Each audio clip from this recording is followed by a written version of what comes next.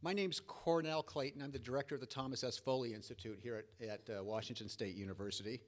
And it's my distinct pleasure to welcome you to this year's Thomas S. Foley Distinguished Lecture, which will be given by Paul Pierson. Before I introduce our speaker, I just want to say a little bit about the Foley Institute and recognize some of our distinguished guests in the audience. The Foley Institute was established at WSU in 1995 to honor the service of Thomas S. Foley, including 30 years representing the citizens of the 5th Congressional District in Washington, as well as his service as Speaker of the United States House of Representatives and his service as Ambassador to Japan.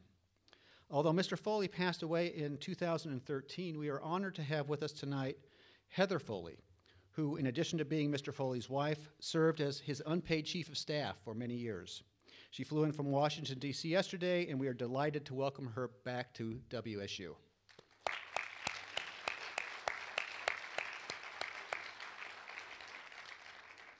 I also wish to acknowledge the generous support that the Foley Institute receives from the College of Arts and Sciences, and we are pleased to have with us today Dean Darrell DeWald, who is also in the audience.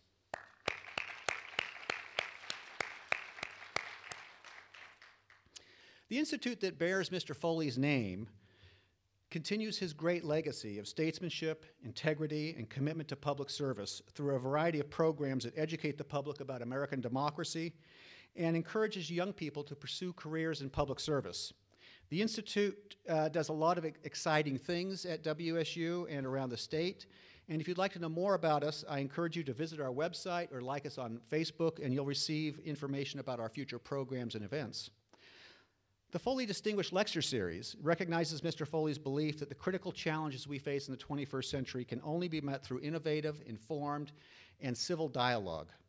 Some of our previous distinguished lecturers have included such luminaries as the former Governor of Vermont and DNC Chair Howard Dean, New York Times columnist Nicholas Kristof, former U.S. Attorney General John Ashcroft, the former president of the NAACP, Kwesi Mfume, and political scholars such as Morris Friarina, and accomplished writers and social commentators like Christopher Hitchens and Chris Hedges. Tonight's distinguished lecture comes at a particularly important time in American political history, and it also serves as a keynote for a series that the Foley Institute is hosting around the new presidency of Donald Trump. One can say, I think without any hyperbole, that the transition we are currently witnessing between the outgoing presidency of Barack Obama and the incoming presidency of Donald Trump is as stark as any in recent memory, probably going back at least to 1932 and the transition between Hubert Hoover and Franklin Roosevelt. That change is embodied both in the character and persona of the two men, something that's very important given how personalized our presidency is, but also in the first 10 days of this new administration, the sharp and abrupt policy changes that have been taking place. Those changes have left many Americans feeling disoriented, some cheering, others protesting. What are we to make of them? What explains the rise of Donald Trump's populist and nationalist appeals? And what does it portend for the future of our country? Fortunately for us, I can think of no better person to help bring some perspective to these developments than our speaker tonight. Paul Pierson is the John Gross Endowed Chair of Political Science at the University of California at Berkeley. From 2007 to 2010, Paul also served as the chair of the Department of Political Science there, and prior to that, he taught at Harvard University.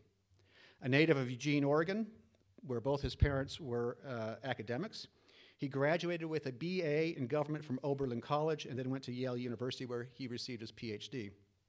His first book, Dismantling the Welfare State, won the American Political Science Association's prize for the best work on American national politics in 1994. His journal article, Increasing Returns, Path Dependence, and the Study of Politics, won the Heinz Eula Award for the best paper published in the American Political Science Review in 2000. In 2010, his book, Winner Take All Politics, it was published with Jacob Hacker, was a New York Times bestseller. Their most recent book, America Amnesia, published last year by Simon & Schuster, has received widespread critical acclaim. In it, they argue for the reinvigoration of the United States' mixed economic model as a way to restore prosperity and a more functioning government. While Paul Pierson's work on American public policy and political economy is insightful and provocative, what made me immediately think of him as tonight's keynote speaker to kick off our series on the Trump administration is his more theoretical work on how we best understand political change. In his groundbreaking 2004 book, Politics and Time, Pierson presented the most systematic examination to date of the often invoked but rarely examined declaration that history matters. Most political pundits and commentators, and even many political scientists and social scientists, unconsciously take a snapshot view of the political world. But the meaning of social and political events become disoriented when they are ripped from their temporal contexts. Pierson argues that placing politics in time, or constructing moving pictures rather than snapshots of political events, is the only way we can understand the complex dynamics of political change and why, when, and how change occurs. So please join me now in welcoming to WSU Paul Pierson.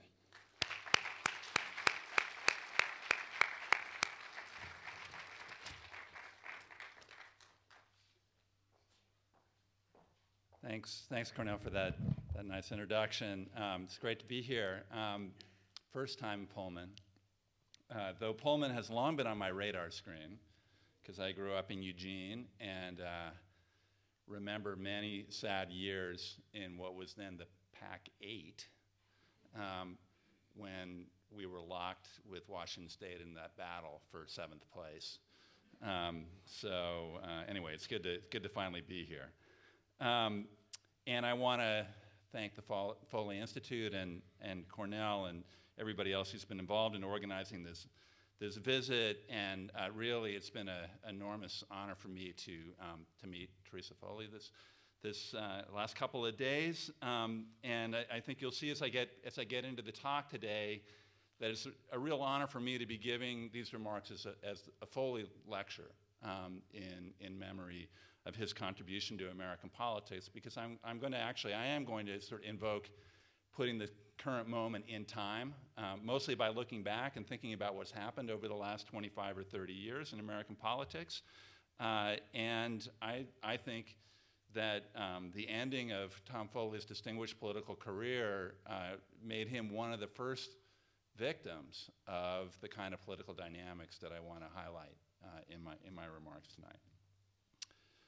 tonight. It has been a long political year. And for my household, probably like a lot of households, a lot of it played out in the kitchen where the family gathers over, getting the meal prepared, and the speakers are blaring, and there was a lot of politics coming out of the speakers, a perplexing spectacle. My teenage kids, for the first time in their lives, became riveted by an extraordinary political story. The rise of a most improbable outsider to the national stage, the clash of outsized political ambitions, sex scandals, accusations of foreign intrigue splashed across the nation's newspapers, intense, brutal partisan warfare over the highest stakes. I'm talking, of course, about the Broadway sensation Hamilton. Now, Hamilton famously and profanely starts with a question. How does a bastard, orphan, son of a whore and a Scotsman, dropped in the middle of a forgotten spot in the Caribbean by Providence, impoverished, in squalor, grow up to be a hero and a scholar? And today, with many apologies, I want to ask a version of that question to start off for Donald Trump, a man who 61% of those asked in exit polls at the election said was not qualified to be president of the United States. 61%. How does a grifter, a hater, an ignorant debater, a man with no knowledge who stiffs folks won in college, come to be, for 60 million, the tribune of the hour? Just one lucky break from awesome power. Party of Lincoln, what were you thinking? So Lin-Manuel Miranda's initial answer is kind of a Horatio Alger answer. Right? It's about the individual qualities of the man. The $10 founding father, without a father, got a lot farther by working a lot harder, by being a lot smarter, by being a self-starter. And as they add later on in the chorus, another immigrant coming from the bottom. But I'm not going to offer any more rhymes, nor do I want to offer any kind of individualized account of where we went on a road that led us to President Trump. Instead, I want to think about some of the structural features of the politics of the last 30 years that have generated this outcome. Now, in thinking about this, I think we face two intellectual dangers. The first is to normalize what happened. Right? And I think there's a lot of pressure on, a lot of people feel drawn to kind of normalize it, to treat it as just like this is just a routine or relatively routine despite some of the eccentric features of it, a kind of changing of the guard, right? Just another turn of the electoral cycle following well-practiced rituals of cabinet appointments, legislative agendas, and before too long, the next presidential campaign. You know, and this is a vision of politics. It's one that my co-author Jacob Hacker and I have critiqued repeatedly. We call it thinking about American politics as spectacle, that basically sees elections as the main show and treats them sort of like sporting events. Right? Presidential elections are the Super Bowl of politics, but basically you just keep cycling through one election to the next without too much happening. And there's a lot, if you see some of the, I think particularly if you watch TV news, you see a lot of effort to try to push what's been going on into that normal, routinized vision of American politics. There's a second danger, though, right? And that is to abnormalize what has happened, to treat it as a fluke. Right? Meteor hurtling towards Earth that most of the time would have just flown by, but for a variety of sort of fluky reasons, this time it didn't. But I think using either approach, the one that treats it as totally normal or the one treats it as a fluke, neither of them does justice to really thinking about what's happened to American politics over the last 30 years that made it possible for somebody who 61% of the voters said wasn't qualified to become president. A person who I think, frankly, could not have become president at any time in past American history up until the last few years. So we need to think structurally about what's been going on. And I want to start by saying that, frankly, I don't think American political scientists, including myself, are all that well equipped for addressing that challenge. Our discipline's much better at analyzing why some aspects of politics today might be a little different than the way things looked yesterday. We're not good at analyzing what I've called big, slow-moving processes. Right? Things that are changing gradually over a long period of time. We're not good at trying to understand why 2016 is different from 1992, is different from 1972. And I think we're also, as a discipline, getting worse at thinking configurationally. That is, about how different parts of the political system or of broader social relationships fit together to make certain things possible at particular points in time. And in a few minutes, I want to focus on what I think is a fundamental aspect of our new configuration, which is the way in which core features of our separation of powers constitution interact with long-term transformations in our party system, and in particular, the long-term transformation of the Republican Party. Political scientists have a lot to do to figure this out, and I think this election should be a wake-up call for those who try to study politics for a living. And a wake-up call not because we missed the outcome by 1 or 2%, like there's a lot of discussion about how the polls could get it wrong. Actually, the polls didn't get it that wrong. Right? They got it a little bit wrong. Right? Arguably, they got it a little bit wrong because there were some pretty eventful things happening in the last few days of the campaign, but they missed by just a little bit. But it turned out that that miss was decisive. Now, before I go all omniscient on you, I should say that in the book that Jacob and I published last March, we talked essentially not at all about Donald Trump. And that was partly because we didn't want the book to be focused on just what's going on this year. We wanted it to have a broader sweep. But obviously, if we were to rewrite that book now, we would write it in a somewhat different way. But I say that just because I think that all of us, in trying to figure out what has happened and what's likely to happen next, we should be a little humble about it. And I don't know, I think I know maybe one political scientist who 8 months ago thought that there was a good chance that Donald Trump would become president.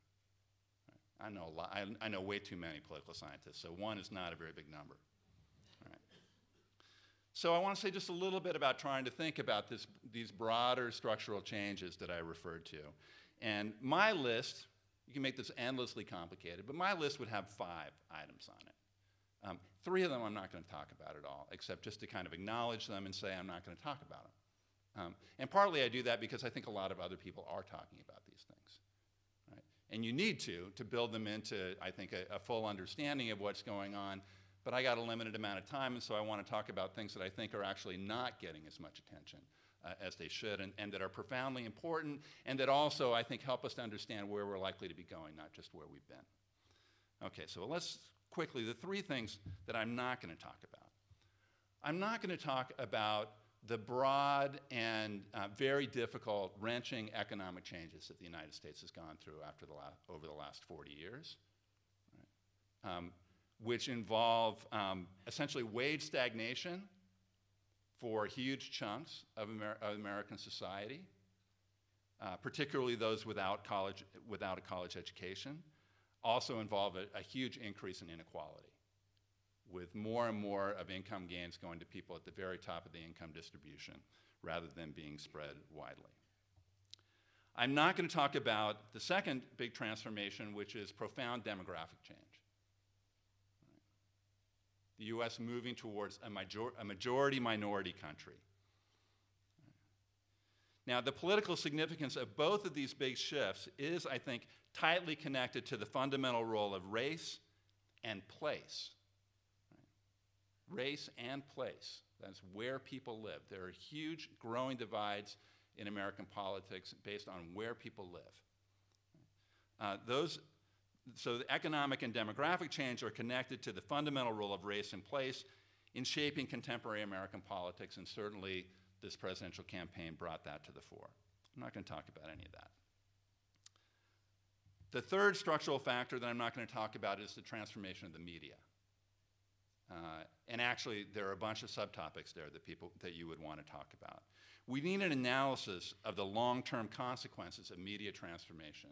The way that people get information, and maybe air quotes are appropriate here, the way that people get information has changed dramatically over the last 30 or 40 years. And so political scientists, I would say, need to spend less time thinking about what's the effect on my opinions, views on issues, knowledge, if I watch a show on Fox, and ask instead, what's the effect if I spend 10 or 15 or 20 years watching Fox on a regular basis and also being saturated by talk radio? Right? Those are different questions. And we also, I think, would need to spend some time thinking about the diminishing attention to the substance of governing that the mainstream media provides. Right? Less and less attention to the actual policy stakes that are involved in making choices about who is going to govern. I think that's probably highly consequential too, but I'm not going to talk about it. Okay, so what am I going to talk about? I'm going to talk about the evolution of the Republican Party, and I'm going to talk about its interaction with the structure of the American Constitution.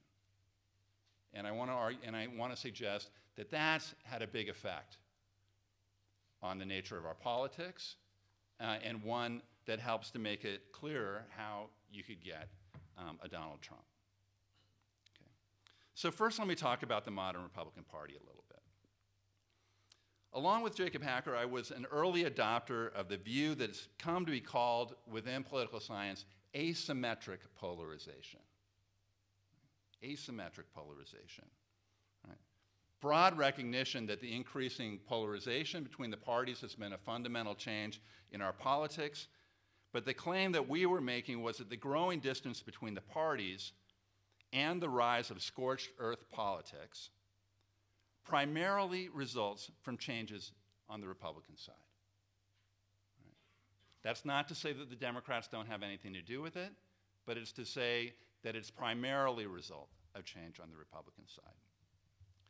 Now, this view is best encapsulated in one of the most widely quoted passages in recent work on American politics, Tom Mann and Norm Ornstein's "It's Even Worse Than It Looks," right?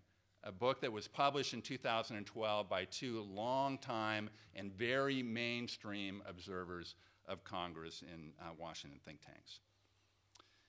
And I'll read that passage. "The Republican Party," they wrote, "has become an insurgent outlier in American politics. Ideologically extreme, contemptuous of the inherited social and economic policy regime, scornful of compromise, unmoved by conventional understandings of facts, evidence, and science, and dismissive of the legitimacy of its political opposition." Now, as an early member of the Asymmetric Polarization Club, I can tell you we used to hold our meetings in phone booths. You guys remember phone booths? Now our meetings are pretty popular, and I think for pretty good reason. So even though I was pretty early on a skeptic of what political scientists call the median voter theorem, right, which is the idea that the voter in the middle of the distribution of ideological positions is the crucial swing voter, and that the parties face enormous pressure to converge like they did in the 1950s when people said Tweedledee and Tweedledum about the parties, right? They're the same, basically, very close to being the same. Now, I've long been skeptical about that theory, which one of the things that theory always suggested was that parties would be punished if they moved away from the center. Right? So even though I was skeptical about it, though, I've been astonished at every step by the unremitting radicalization of Republicans over the past 30 years. That Mann Ornstein quote, which I think used to provoke dismissive scorn from many mainstream political scientists, no longer sounds all that polemical. It's merely descriptive. After every lost presidential election, Republicans faced calls to moderate. And remember, so in 2000, for example, they lost the popular vote, even though they won the Electoral College. But despite those calls for moderation, each time they actually became even more conservative. What has driven that radicalization and helped to make a Donald Trump possible? Well, one place to start, there's a recent book called, catchily, Asymmetric Politics by the political scientists Daniel Hopkins and Matt Grossman. Very smart book, important book, I think worth reading, which really zeroes in on the attitudes of voters. Right? And it reviews lots of public opinion research that suggests, actually, there are pretty significant differences between Republican and Democratic voters. The modern GOP, they say, is what they call an ideologically grounded mass party, right? Primed to view politics as a clash of principles or worldviews in which compromise is suspect, right, if not immoral. Right? So Republicans, they find when they do survey research, they're much more likely to identify core ideological principles like freedom as being central to their thinking about politics, whereas Democrats are much more likely to rattle off a bunch of issue positions. So what they say basically is Democrats are more like a coalition of interests, Republicans more like an ideologically principle-grounded party. Now, I think there's something to this. Like I said, I think it's important to read, and I think those differences in opinion are real. So for example, you ask survey questions about whether you think politicians should compromise, and Democrats are much more likely to say that they should compromise than Republicans are. But this kind of analysis, I think, is way too bottom up and not enough top down, right? It says a lot about voters and their views, but it doesn't say very much about the constellation of interests and organizations that helps to give parties shape over time. It understates, for example, the role of powerful interest groups, especially within a transformed business community and among the wealthy.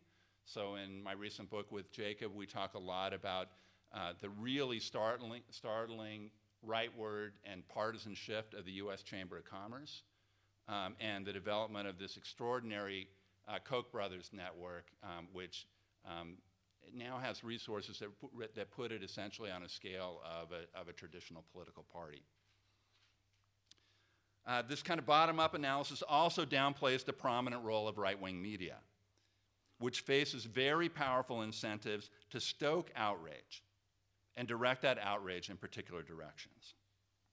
So my account would shift the balance from a bottom-up approach to more of a top-down approach.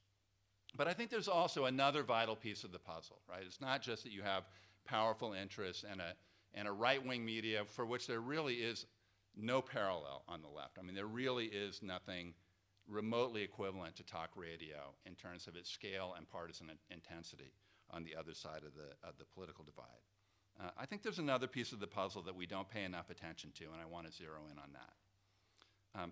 In today's environment, our core political institutions don't just tolerate asymmetric polarization, they actually encourage it. Right, here's the claim that I want to make, that our Constitution is partly to blame. Right. Now, most Americans are blissfully unaware that we have very unusual political institutions. Presidential systems are actually pretty uncommon if you look cross-nationally at the countries that have democracies. Most Americans, I think, probably think, oh, other countries must have, if they haven't actually studied it, they think, well, other countries probably more or less copied what we did, but most countries didn't. Right? Most countries adopted parliamentary systems. Right? And most of them don't have presidents, or at least not presidents that are more than a figurehead. So presidentialism is pretty uncommon. Two-party presidentialism, right? So a system that has a president and only two major parties, that's almost vanishingly rare. I asked the Stanford political scientist Jonathan Rodden about this, and he told me there are 4 cases: the US, Ghana, the Philippines, and Sierra Leone. Right? The United States is the only affluent democracy that combines presidentialism with single-member districts with winner-take-all legislative elections, right? Which strongly encourages two parties because there's no prize for second place. Right? So why should we care about this? All right, we're unusual. Well, the great political sociologist Juan Lintz, long ago, mostly from studying Latin America, right, raised concerns that presidentialism increased the prospects for a democracy breaking down. Why did he think that? Well, he said because it creates 2 possibilities that are dangerous. One possibility is that you can have polarized, divided government in which each side controlled part of the government and had a basic claim to legitimacy. Right? So in a parliamentary system, you can't get a clash, really, like a durable clash between an legitimate executive, and a legitimate legislature. Because if you can't command a parliamentary majority, you can't stay prime minister. Right? So the idea that you could, what we call divided government, which has been the norm in American politics over the last 30 years or so, really over the last 40 years, it's unsustainable in a parliamentary system. So that kind of increasing tension that I think have witnessed, especially since 2010. So the last 6 years of the Obama administration, but it was already pretty familiar to us by that point. That's not going to happen in a durable way in a parliamentary system, and certainly not one without a president. And then there's a second danger that he mentioned, which was that presidentialism increased the prospect of a demagogue outsider gaining power. That was the second danger he was worried about. So if you scan the international news, you can see some of the dynamics that I've just talked about in play. Venezuela teeters on the brink, with conflict between the president and Congress controlled by warring parties. In Brazil, the elected president is removed through what was essentially a legislative coup, in which the dominant coalition in the legislature substituted a president more to their liking, and then initiated a set of policy shifts that made the ambitions of Paul Ryan look like an exercise in Eisenhower republicanism. In the Philippines, a demagogue takes power.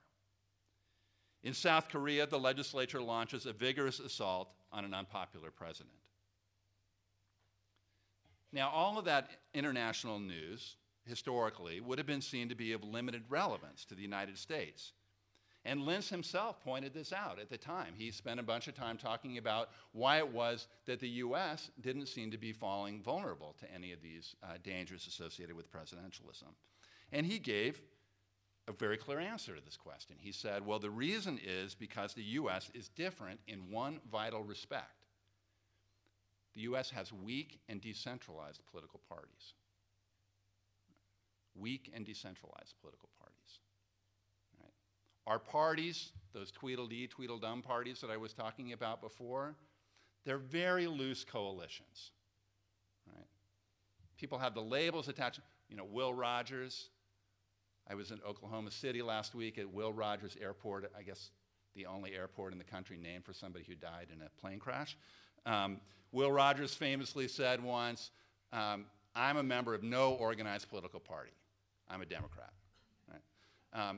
And you know, back in the old days, that was what our parties looked like. They were pretty disorganized. They were pretty loose coalitions, which meant that a president, even if they were in a minority in Congress, there were lots of opportunities for wheeling and dealing. Right? There were lots of opportunities to find members of the other party. You could reach across the aisle, and you could, either because they, given the area that they represented, they shared some common concern with you, and so you could build different coalitions on different issues with people from different parts of the country, whether they were in your party or not. You know, and sometimes you had a little bit of pork that you could use to make that deal possible. Right? But either way, you know, and this was true, I would say, the end point is 1990. I actually think 1990 is the end point.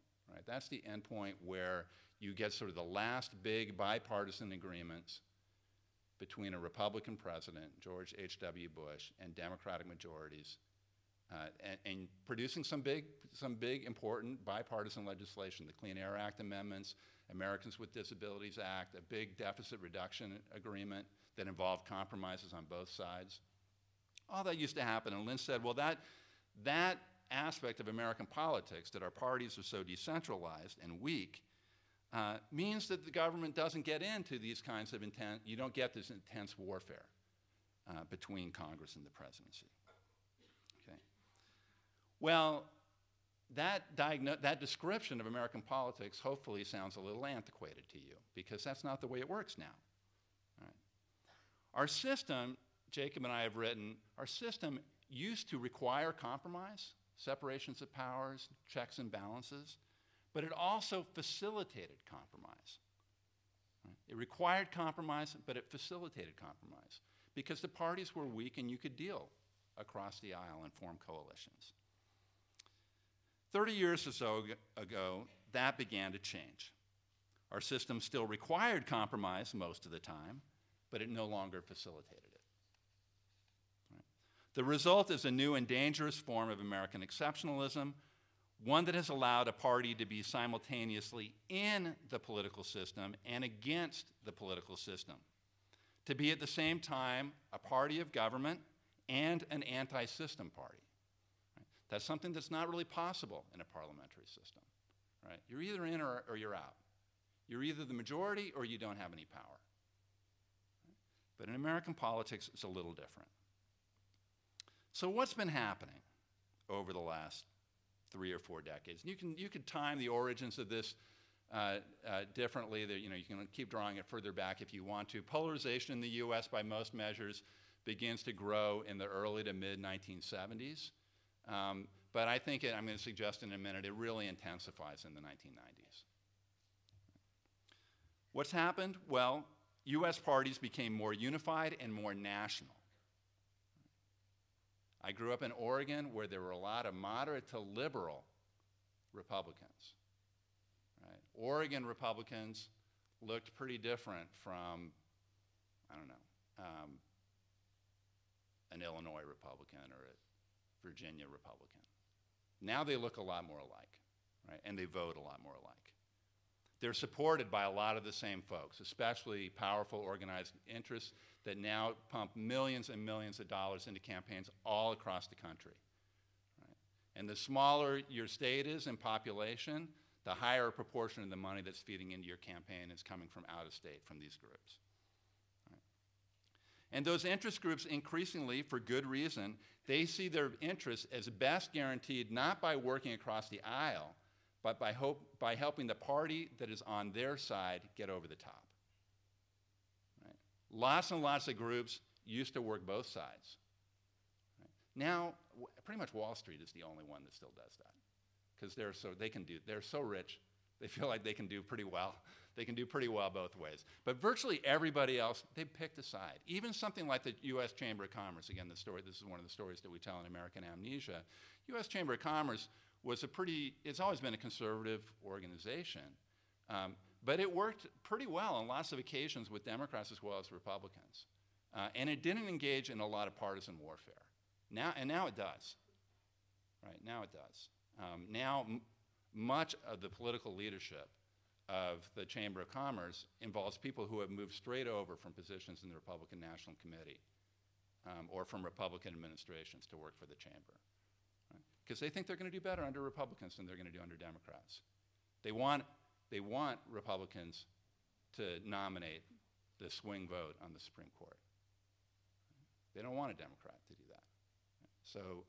So all the interest groups are choosing sides. Politics becomes nationalized.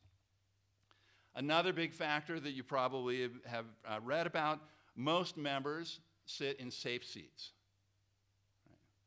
People often talk about gerrymandering, but a lot of this is actually not driven by gerrymandering. We could talk about that in Q&A if you want. It's true in the Senate as well as the House, and there's no gerrymandering except the original gerrymandering that went into the U.S. Senate.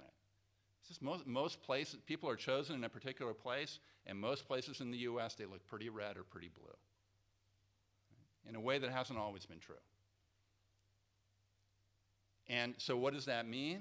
It means that the people who are in those safe seats, their biggest danger to re-election comes in a primary. Their incentives to compromise, very, very limited. If you're a Republican member of Congress, probably the worst thing that could happen to you in terms of your electoral prospects would be to have somebody take a picture of you shaking hands with Barack Obama. Fatal. Okay, so folks are in safe seats where they don't want to compromise. Parties are becoming unified and national.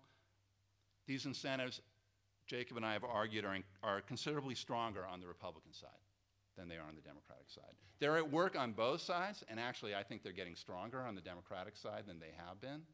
But part of the reason why we say polarization is asymmetric is because we think these forces have been stronger on the Republican side. Some of that has to do with rising inequality, right? So business and the wealthy have become more powerful in American politics.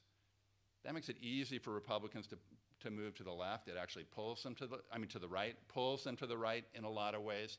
Democrats at cross pressures, right? They've got unions and business that they have to make happy, and they're pushed in both directions by that. That's an important development in American politics, but it's not one that pushes Democrats to the left.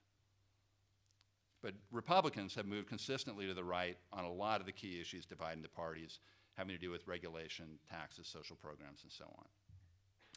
Another reason why we think it's different on the right is because of the intensity of right-wing media and its tight connection to the Republican Party. Right? There are tight connections to the party within right-wing media. Steve Bannon just moved from Breitbart to the pinnacle of the White House. There's nothing comparable on the left, which is not the same thing as saying that there aren't a lot of liberals in the media, because there are. But there's nothing like the intensity and connection directly into party politics that exists within Fox News or talk radio. So also, another force pushing towards extremism is the no compromise tenor that exists in Republican discourse, and that's the point that I mentioned earlier that Matt Grossman and Dave Hopkins have made. The GOP's more ideological appeals feed intransigence, feed a sense that survival is at stake. And then the last factor that I want to mention that I think is important, and is one that's often not recognized, is that the dysfunction and gridlock and brutal warfare that has been affecting Washington, really for the last 30 years, but certainly the last 6 years that we witnessed, it's actually not neutral between the parties in its effect. On balance, it benefits the anti-government party. Right? It's not neutral between the parties. It benefits the anti-government party. And therefore, that's why I want to suggest that while both parties have things to answer for in the way that things have evolved, the Republicans have been the ones who have been primarily pushing it because they have much stronger incentives to push it. They benefit from people's sense that Washington is a cesspool. There's a central, if largely unrecognized, paradox of this political moment. I don't think I've seen anybody make this comment yet, but probably just means I haven't read enough. Congress has never been less popular. Right? Well, maybe a few percentage points, right? But Congress is consistently now in the low teens in its approval ratings, right? And was in 2015 and 2016. And yet voters just handed enormous power to those who have been running Congress. I don't think they really thought much about that was what they were doing, but that's in effect what they've done. And here we must turn to the enduring insight of the great political philosopher, Newt Gingrich, who realized that gridlock, dysfunction, and partisan rancor were not neutral. Right? On balance, they benefit powerful Republican constituencies because they limit government activism. Right? If you tie government up in knots, many, many Republican constituencies are going to be happy with that. And even if gridlock, dysfunction, and rancor damage the Republican brand, they damage the pro-government party more, undercutting the core of its case to rule. And then the problem becomes even more intensified as over the period since the early 1990s, as Republicans became more the dominant party in Congress, while Democrats became the party better placed to win the presidency. Because in addition to the fact that pro-government parties are more likely to suffer from people's disgust with Washington than anti-government parties, the party that controls the presidency is also going to be seen as most responsible. Right? Even if the president doesn't actually control what's happening in Washington. Right? Even if they can't get any of their legislative agenda through Congress, even if they can't even get their people appointed by Congress. Gingrich's ideas were refined and extended by another great political philosopher, Mitch McConnell. And together, I would say, so you might think naturally, if you're thinking about the modern Republican Party, that the key, the most prominent position on the Republican Mount Rushmore should go to Ronald Reagan, and I can see why people would want to put it that way. I think the most prominent position should go to Newt Gingrich and Mitch McConnell. As a game theorist would put it, bipartisanship and compromise were no longer incentive compatible for Republicans. It wasn't compatible with their incentives to engage in bipartisanship. Instead, what was incentive compatible was to ramp up contempt for government, in part by attributing malevolence to your opponents. Now, as I said before, I think Tom Foley was one of the first political victims of this change in our politics. It's a nice quote I found from Dan Coates, who was in the House as Gingrich was rising to power and developing these arguments about how basically you had to make people thoroughly disgusted by Washington in order for Republicans to gain the majority. And as Coates put it a little later, Gingrich operated with the belief that to ultimately succeed, you almost had to destroy the system so that you could rebuild it. It was, as Coates put it, kind of scary stuff. Quickly, just a few greatest hits. And here again, what I really want to stress is we need a historical approach. We need to remember, right? This didn't all start yesterday. It's been going on for a long time. Multiple government shutdowns, a massively unpopular impeachment of a sitting president, holding the full faith and credit of the U.S. Treasury hostage in order to force policy concessions, refusal to even consider a president's nominees for key positions, effectively making it impossible for agencies that were authorized by law to function. And then extending that refusal to a blockade of what would have been the decisive vote on the Supreme Court. Not just happening in Congress, beyond Congress, decades of efforts to roll back voting rights, justified with baseless, and I mean baseless, accusations of fraud. Accusations that advanced partisan goals by feeding racial animosities and nurturing fundamental doubts about the legitimacy of American elections and the Republicans' opponents. The exuberant embrace by the party of Sarah Palin, who was Trump before Trump. The encouragement of birtherism, a sustained effort to delegitimate the nation's first African-American president as some kind of foreigner. Republican voters have been primed for 25 years to accept a wide range of anti-system arguments, including many of the arguments that were deployed and amplified effectively by our new president. Now, I'm pointing to the interplay between our constitutional structure, right, the separation of powers system, which allows multiple sites of authority, and the evolution of the GOP. I'm only focusing, like I said before, at two of the pieces of the puzzle of trying to understand how we came to have a President Trump. There are lots of other important parts of the story, and it's worth talking about, and hopefully we'll get a chance to talk a little bit about what it would mean to bring some of these other considerations into play. But I want to close by saying just a little bit about what it means for our understanding of contemporary politics. I want to just quickly suggest three implications of the analysis that I've offered. And one of them is retrospective and the other two are prospective. The retrospective point is that Trump is figuratively Frankenstein's monster. I say figuratively because a discussion in the Goldberg-Pierson kitchen the other night was that we were tired of people saying literally when they meant figuratively. And so we decided that we were going to fairly regularly say figuratively when we meant figuratively, right? Just to push back. Right?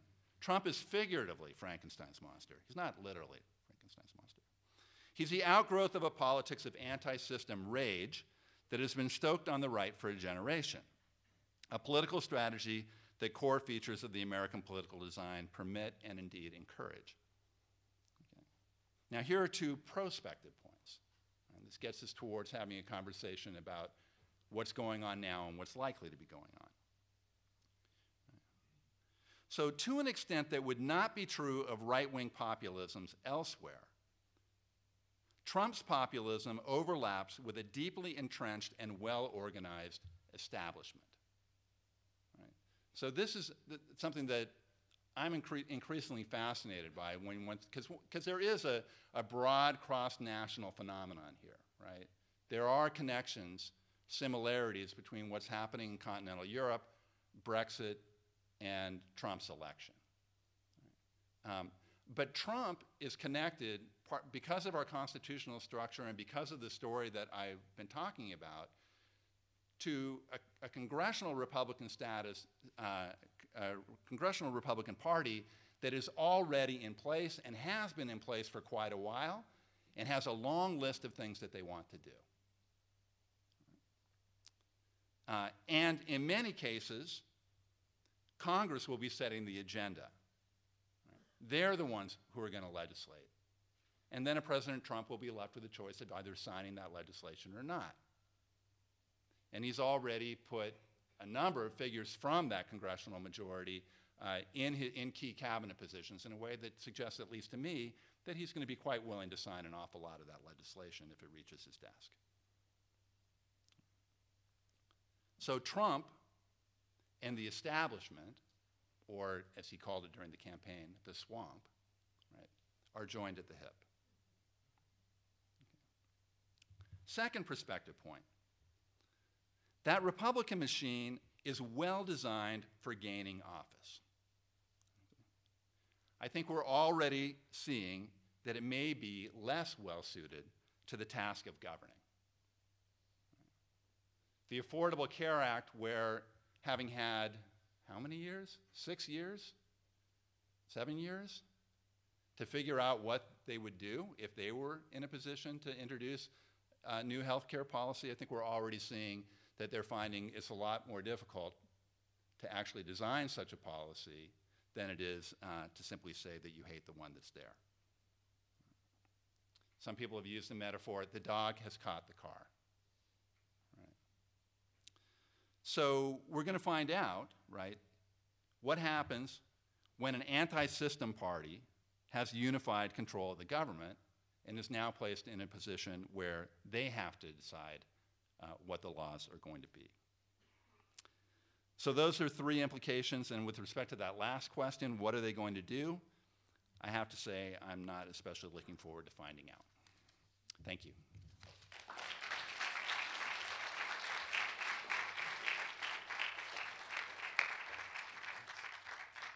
Okay, so we have about 20 minutes for questions and answers, and we have 2 microphones on either side, so I'm going to encourage you to get up and walk to one of those 2 microphones, and we'll alternate back and forth. Perhaps I'll start off with a question. I find very appealing your argument about constitutional structures and their role in creating the Trump phenomena. However, I want to go back and push you a little bit on the question about the transnational nature of populism and nationalism that's taking place, certainly throughout Western Europe right now.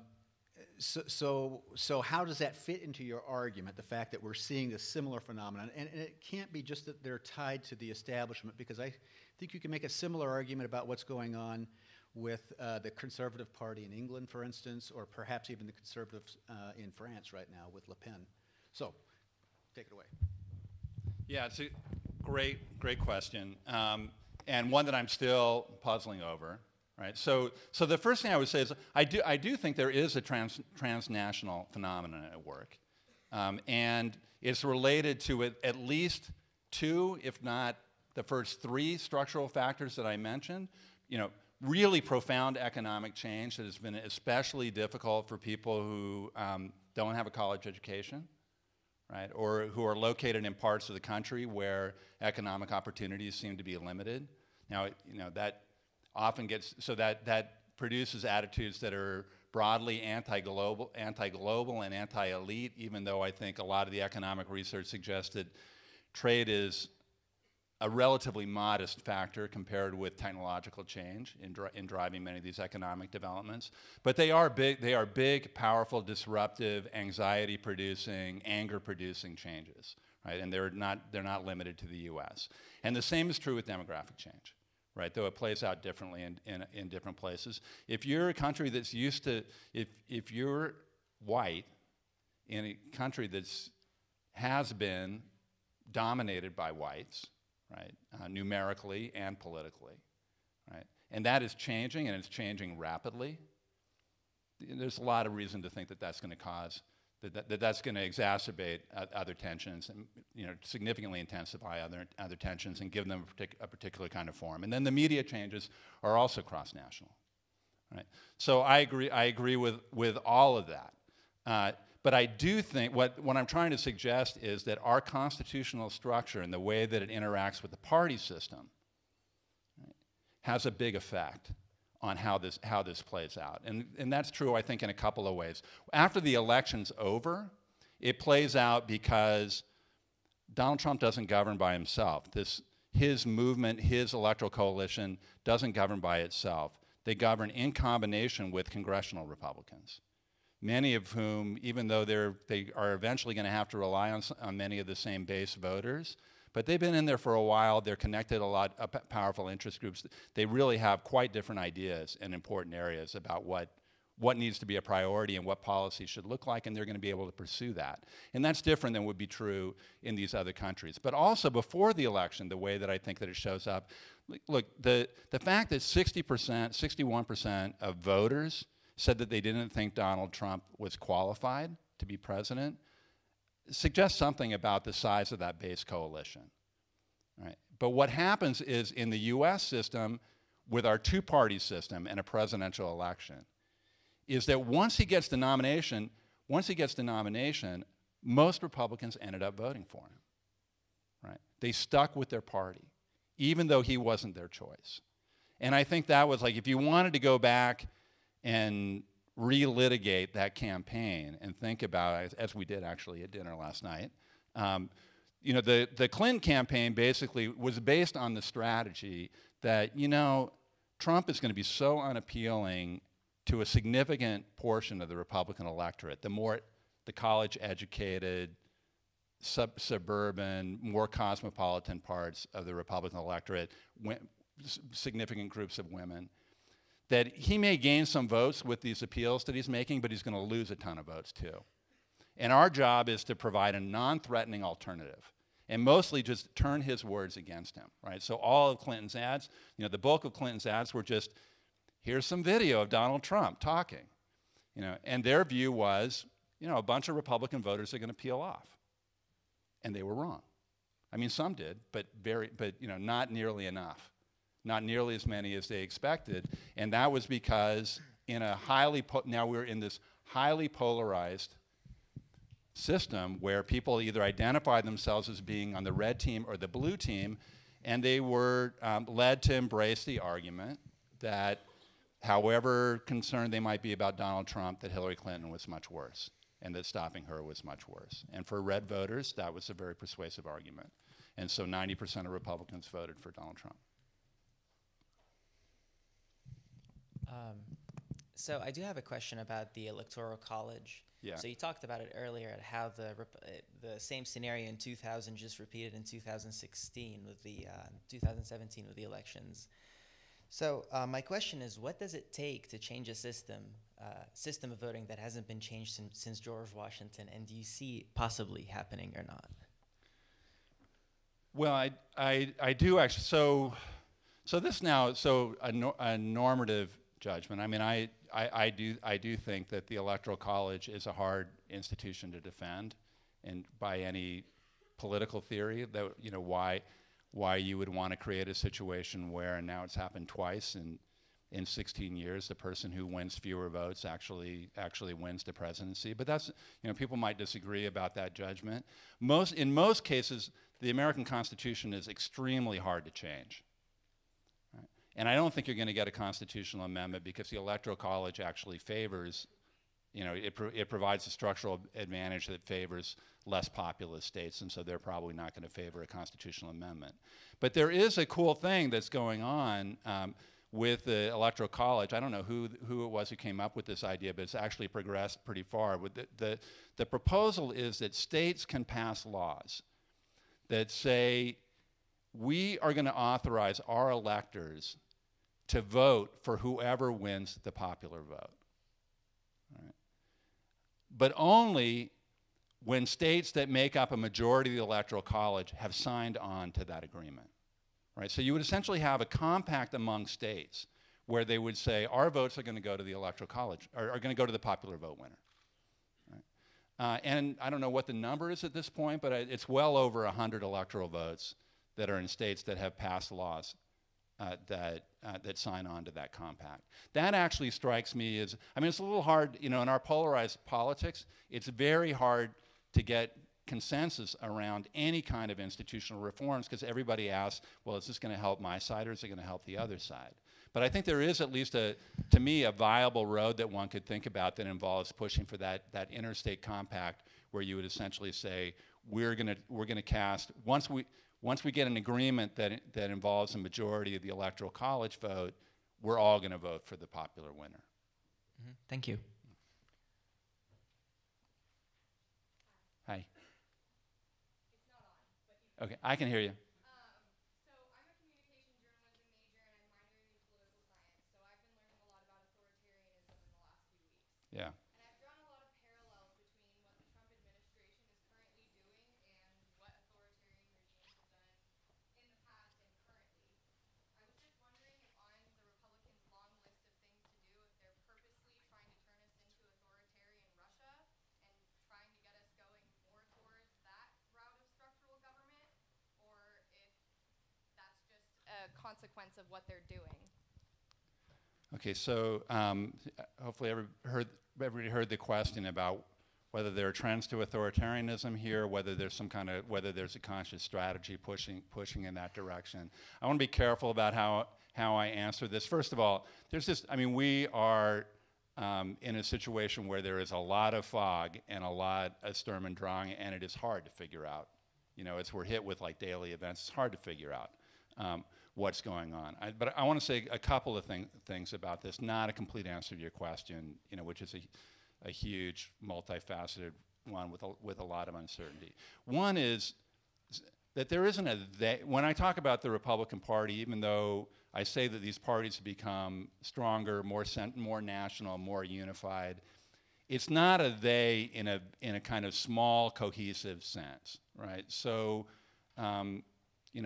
Paul Ryan and Donald Trump and Mitch McConnell, they talk to each other, but they're situated in different places, right? And so I think it's quite clear. I mean, this is part of what I was saying in answer to Cornell's question, that they have different ideas about what they want, right? And I think in some cases quite different ways. And I personally don't believe that Paul Ryan and Mitch McConnell have much interest in creating an authoritarian regime. I think they want to win politically, and I think they want to get policy outcomes that they want, but I don't think they have much interest in that. But I'll tell you, I think what's going on in the Trump administration, there's a lot more mystery about that, and I think there's a lot more reason for alarm. But the reason maybe this feeds back maybe from something that I've been exploring here, that I think it adds to the reason why one ought to really be vigilant and be fearful about this. One reason traditionally why you would say in the United States that you're not going to get that kind of a shift is because we have a separation of powers system in which Congress is going to check the presidency. Right? Congress exercises oversight over the presidency. But if you're in the Republican majority in Congress right now, I think your incentives to exercise oversight are very, very limited. Very limited. Right? This president is very, very popular with the base of the Republican Party. Very popular. Right? And you're going to have to face all those voters. And we also know, I mean, not ancient history, when George W. Bush's popularity tanked, so did congressional Republicans. Right? So they have a big incentive, especially because they're very happy with the Supreme Court nominee. They're going to be very happy when they get to start passing a bunch of legislation and they have a president in there who's going to sign it. Right? They have a lot to gain, not just in terms of the popularity of the Republican Party and therefore the popularity of Republicans in Congress. They have a lot to gain in policy terms from having President Trump in there, and not by doing things that are going to actually make him less popular. So that is something that I really worry about, is that I don't think we should expect very much oversight to come from Congress, and that eliminates a really important break we have against authoritarian tendencies. Hi. I have been thinking about how the Donald Trump's campaign promises, some of them overlap with goals of the Democratic Party. For instance, infrastructure spending, and how Democrats have some incentive to work with him. And I was wondering how you think that will play out in the long term. I think there is going to be very little policy cooperation, because I don't think you're going to get much of an infrastructure bill. I mean, that is one issue where in principle, at least they both say that they want to build infrastructure, right? Both the Democrats and the Trump administration say that they want to build infrastructure. If you actually dig down into the policy proposals at all, they are really, really different, like really different. So it's not clear that even if you could leave congressional Republicans out of the picture, that you could find grounds for a deal, but maybe you could. But this is an example, like there are some things that Trump can do unilaterally. He can't do a lot of infrastructure spending unilaterally. He needs Congress to pass a bill, and Democrats don't have a majority in Congress. So there were people who speculated that, well, maybe David Brooks wrote a column. David Brooks is the columnist for the New York Times, who's always looking for like a flowering of centrism and moderation, the third party that he'd like to see created. And he wrote a column that suggested, oh, you're going to see floating coalitions in Congress, just like the old days, right? And so you'll see one group of legislators passing infrastructure and another group passing something on trade and so on. I think that is tremendously unlikely. So, I mean, we'll see. But I think Trump's appointments so far suggest pretty strongly that in most areas of domestic policy, he is going to pursue a Republican, a very conservative Republican agenda. Right? The people who have come over from the House to join the Trump administration, with the exception of the guy who's become Interior Secretary, they're all from the very right part of the very conservative Republican Party. So I don't think there's going to be a lot of reaching across the aisle. My question is, what is going to happen in the future with the moderates? You know, we had a handful of people who voted for Jeb Bush, John Kasich, the moderates of the Republican Party. There was also, at one point, until he shot himself in the foot, there was a 12% interest in the population of seeing Gary Johnson on the debate stage. What is going to happen to those people who might want to see a moderate? Yeah, it's a great question. I mean, so I don't think there are that many moderates in the Republican Party anymore. You know, Jacob and I describe this term. It's a fun thing. You write a book and you say, well, there must be a term for that, right? So you know the feeling you get if you're like sitting in a train station and your train is not moving and the train next to you is pulling in or pulling out, and you get the sensation that you're moving. It's called vection. That sensation that you get. There's been a lot, so as the Republican Party has been racing rightward, there's been a lot of effort to sort of treat people who we would have treated as conservatives 10 or 15 years ago as moderates, right? So John Boehner is a great example of that, right? John Boehner, before he said, I can't deal with this mess anymore, I quit, right? Before that, he was seen as kind of like a moderate establishment figure, but he was one of Gingrich's top lieutenants when they started firebombing the House back in the early 90s. He you know, a story we tell in the book is about him going after the Chamber of Boehner being the leader of the effort to go after the Chamber of Commerce when it was negotiating with the Clinton administration over healthcare reform, right? So he only looks like a moderate because all these other people have raced so much further to the right. So I just, you know, and I would say if you actually look at, say, their policy positions, you know, John Kasich was also one of Gingrich's lieutenants, right? So you know, these guys, they're moderate, not by any standard that's applied in American politics over the last 50 years, but only by comparison with some of the other things that are happening. So one of the things that I worry about a lot is, but there is this question of like, if policies are being pursued that are really, really conservative, where do people go, and how do they find another place to be?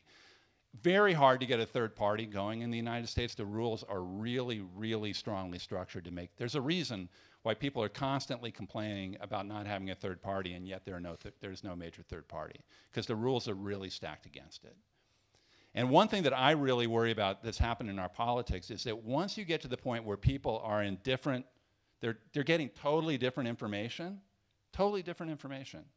and they believe totally different things about things for which you can run videotape, right? There are still things where there are objective answers, and yet people give totally different answers because they're getting totally different information. And most people, and this is true, this is not just true of conservatives, right? People want to believe their side, right? And once you do that, I think we saw this in that campaign, that makes the ability of moderates, who we usually think is the ones who discipline the political system and hold politicians accountable and make sure that things don't get so extreme, well, if they get caught up in this world where they're going to vote for their side, right? Because that's what you do, and because they're linked into those networks and they're getting that version of the truth, then it's very, very hard for moderation to survive. So I'm worried about that. So with between the extreme civil unrest since Donald Trump's election and contrasting that with the fact that he's going to be able to potentially set up a lot with stuff such as the Supreme Court, and comparing that to, and adding to that the stuff you talked about this being a slow changing process, a historical perspective, I guess my biggest question would be, do you think this is the beginning, or do you think come 4 years from now, we're going to see more of this more radical, more one-sided candidates for the next presidency? Or do you think that with the extreme controversy that's come from this election, we're going to be aiming for a more moderate? I don't like to make predictions. I did tell my neighbor that I thought Donald Trump was not going to be president, so I stopped making predictions. I think that things are incredibly unpredictable. And though I do think, part of the point of the talk is to say, look, something's been happening over a period of time. This didn't just start. This didn't just come out of nowhere, right? Something's been happening over a long period of time that has really undercut the legitimacy and support for our core political institutions. And so that is something that people, even though it happens slowly, people should really wake up and pay attention and try to sort that out. And I think one of the things that we've learned is that I don't think I fully appreciated before is that we thought, okay, well, we have these institutions, the Constitution, that lays things out really clearly and kind of structures our politics. And I do think, I argued today, right, that the structure of the Constitution really matters. But it turns out that norms really matter a lot too, like what people think it's okay to do. And some of the radical changes that have taken place in American politics, and again, I really do think Newt Gingrich was a political genius, right? He figured out that there was actually enormous capacity for disruption once you stopped respecting those norms. Right? It turned out you could win permanent control, decades and decades of control over the Supreme Court by breaking a norm about whether or not you were going to consider and appoint a nominee from the other party's president. Right? So it turns out I think these institutions are more fragile than we realize, right? And that is something to be concerned about. On the other hand, I would say it is, to me at least, it suggests that there may be limits to this, that President Trump's approval ratings are astonishingly low for somebody who is 2 weeks into his presidency. I mean, even after Bush in 2000, where people were pretty fired up and pretty divided after the 2000 election and Bush v. Gore and all that, and the week after Bush became president, his approval rating was in the low 60s. Trump's is in the low 40s. Right? There's a lot of pushback. There are a lot of people, and there are a lot of people who voted for Donald Trump at the same time that they thought he wasn't qualified to be president. Right? So, but I'm not going to make a prediction. Thank you. Hello. You spoke about how for the past 30 years, the Republican Party, between the right-wing media and Newt Gingrich's strategy, has kind of moved more and more to the right and kind of adopted this burn the house down strategy to try and get elected. My question is there any way back, and would there be any incentive to come back, or is it just going to be this from now on because it's a winning strategy? That's a great question. It involves a prediction, so I'm not going to say. But what would make them give up on the strategy would be if it was not politically successful. Right? So I think watching the president's approval ratings is really important for thinking about, the political incentives change if it turns out not to be a winning strategy. So I think that is profoundly important. My fear about this is I just think it's a lot easier to tear things down than it is to build them up.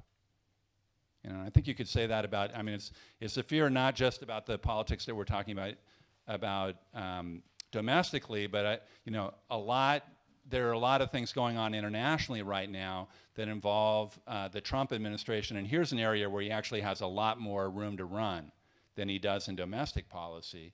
There are a lot of efforts that he's engaged in, that Bannon is engaged in, that involve disrupting arrangements that have been in place and taken for granted for decades. And I just feel like it's a lot easier to break to break the vase than it is to glue it back together. It is, how do you restore faith in government when Americans overwhelmingly are disgusted by it? I think that is a deep, deep challenge. But to me, the starting point would have to be that these kinds of political strategies that involve trashing the place, that people see that you pay a political price for doing that. And that has not been true enough over the last quarter century, but maybe the future will be better. Afraid our time is up. Let me say this. This has been a very interesting conversation tonight and a perfect kickoff for our series of events on the Trump administration, which, by the way, continue next Monday. We have two events, one at noon in the Foley Institute and one 4:30 here, looking at Trump and the media, so that should be fascinating as well.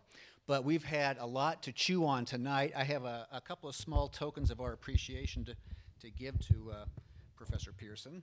We give our distinguished lecturers a plaque, State of Washington. Thank you.